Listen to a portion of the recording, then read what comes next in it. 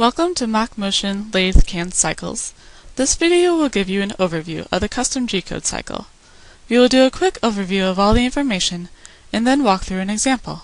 For more information about the other cycles available or the overall structure, please watch our other videos. To start a new custom G-code cycle, click the button labeled Custom G-code. This will open the custom G-code cycle editor. If in your settings you selected Load Last Cycles, you will see that the data is identical to the last custom G-code cycle you created. If you have not made a custom G-code cycle, or your settings are set to Use Defaults, then you will see your default values filled in. We have two elements to form the heading of the editor. We have the cycle type listed here.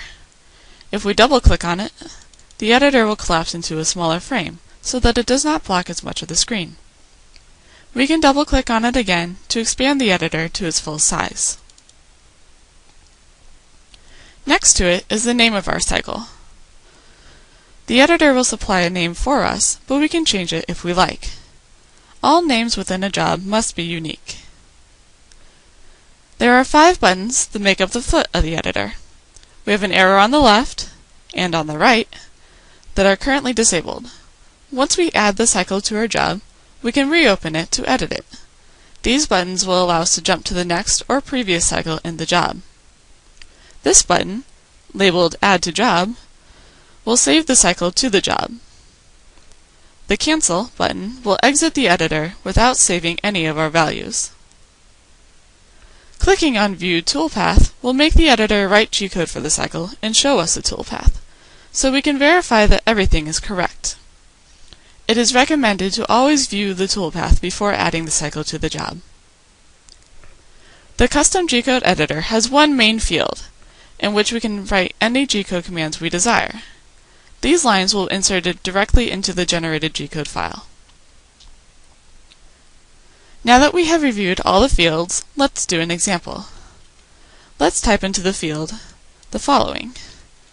We'll set our spindle speed by typing G97 S700 and write a comment so that we know what we're doing. Then, let's wrap it out to a point. We'll go to X3 and Z0. Now that we're at a save point, let's turn on our spindle.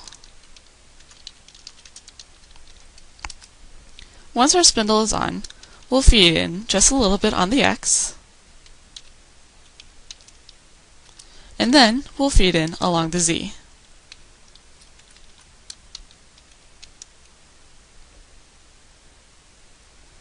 Once we have fed in on both axes, we'll wrap it back out.